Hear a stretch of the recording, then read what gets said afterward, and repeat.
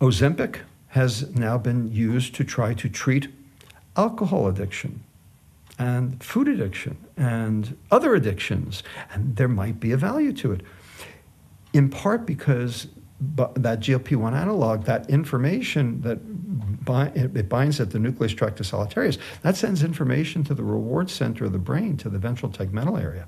And so it's reducing dopamine and therefore reducing the desire to eat. Okay, potentially reducing the desire to drink. Okay, that sounds good, right?